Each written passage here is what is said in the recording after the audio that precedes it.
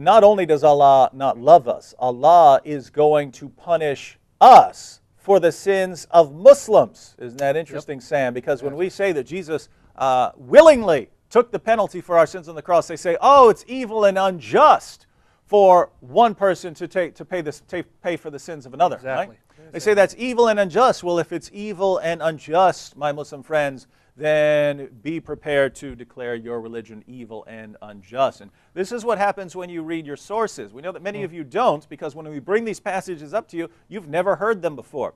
But this is Sahih Muslim here. This is one of your two most trusted collection of narrations, and we have multiple Sahih narrations reporting that according to Muhammad, Allah is going to take the sins from Muslims and put them on the backs of Jews and Christians, so that Jews and Christians have to pay the price for those sins in hellfire. So we pay the price for your sins. You believe that?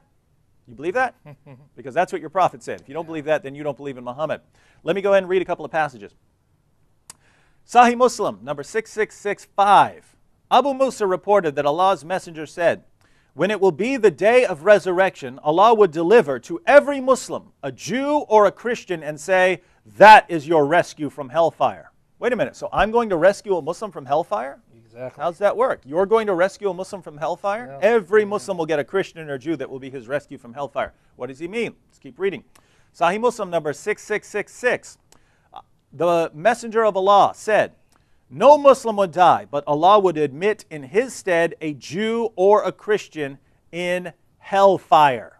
Allah is going to put a Jew and a Christian in a Christian in place of the Muslim in hellfire. That's not clear enough. Sahih Muslim number 6668. The Messenger of Allah said, there would come people amongst the Muslims on the day of resurrection with as heavy sins as a mountain, and Allah would forgive them, and He would place in their stead the Jews and the Christians. They would have sins as heavy as the mountains. Allah would put in their place Jews and Christians. Now, I think the clearest narration on this point comes from 110 Ahadith Qudsi. This is a Sahih narration. And I'll go ahead and read it for you. Allah's messenger said, on the day of resurrection, my ummah will be gathered into three groups. One sort will enter paradise without rendering an account of their deeds. Another sort will be reckoned an easy account and admitted into paradise. Yet another sort will come bearing on their backs heaps of sins like great mountains. Allah will ask the angels, though He knows best about them, who are these people? They will reply, they are humble slaves of yours. He will say, unload the sins from them and put the same over the Jews and Christians. Then let my humble slaves get into paradise by virtue of my mercy. These are not good Muslims. These are Muslims with sins as heavy as a mountain. But by the way, I want to add someone. You said Hadith Qudsi, so I understand why this is an amazing statement. Hadith Qudsi means a divine narration or a holy narration. The difference between a Hadith Qudsi and a Hadith is a Hadith Qudsi is the very words of Allah. And this contains words of Allah talking to it's not Muhammad saying something, it's Allah. So notice you quoted what is believed to be the very words of Allah sent down to Muhammad to be recorded for future generations. And what does he say? There are going to be Muslims. Sins as heavy as a mountain. So these are some world-class sinners.